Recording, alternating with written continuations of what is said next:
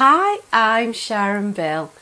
As I progress through the ABRSM Grade 6 Music Theory Workbook, I now turn my attention to question 4. In question 4, exercise 1, I work through the harmonic analysis of a piano sonatina by Bender, and here we really start to peel back the layers of the music and we look to see what's in the composer's mind and how does the music achieve the effect that it does. In this lesson, I help you to see the key structure, the phrase structure of the piece, chord types and cadences can be described. We look at how to fully realise a given ornament, and we look to observe which notes are essential harmony notes and which are non-essential harmony notes or auxiliary notes.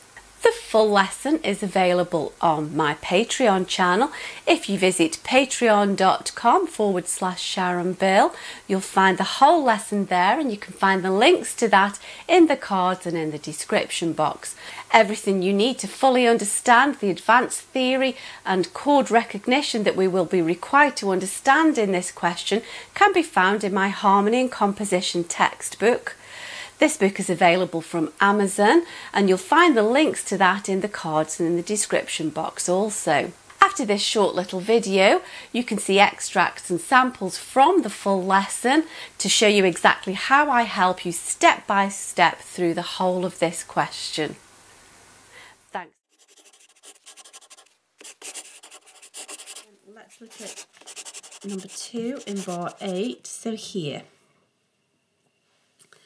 we have a low G, and then we have a B flat, remember, because of your key signature.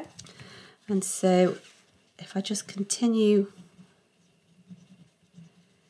G to B is a major third, 1, 2, 3. G to B flat is a minor third, so it's a minor third. However, we're not quite there because it's not 1, 2, 3, it's an octave plus 1, 2, 3. And so that makes it a compound minor third. These are going to need to be, we're either out of time, which we haven't really put enough alternating embellishment in, and then remember that oftentimes, and certainly appropriate to this sort of classical piece, we need a little turn at the end. So we're going to do that again. D, C, B flat, C. It's impossible to say. You've got to sing it, haven't you? Even though I'm not a singer. So all of these will be filling in that crotchet beat to get us to the end of the bar. So if we break that into 2 sets of 4, that's going to be demi-semis, because we know that 4 demi-semis makes a quaver. 4 demi-semis makes a quaver.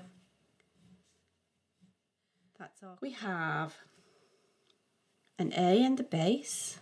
Then we've got an F and a C. So there's our F, A, C with an E flat. So we've got the first, the third, the fifth, and again we've got a 7th. And here, F, A, C, E. We tend to find 7ths usually in the usual run of chords on chord 2 or chord 5. That's where they tend to occur.